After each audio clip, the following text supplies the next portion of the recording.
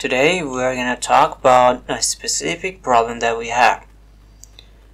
Sometime when we try to turn on our computer, we have this problem that a window pop up on our computer screen. I'm talking about the boot menu, and some of us don't know how to get out of here and just don't know how to get out of this. So today I'm going to show you how to get out of there. For that, you can see the XMP. So go there and click here the arrow button that you can see.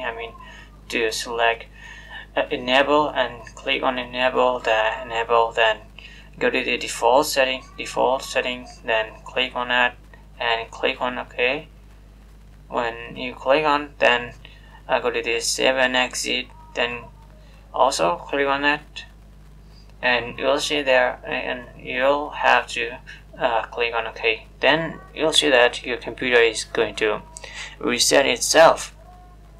So now you just have to wait for your computer to turn on.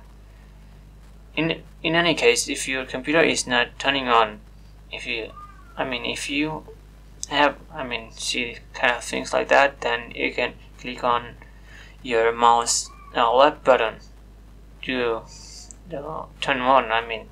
Sometimes it's happened that your computer is not turning on when it's resetting itself.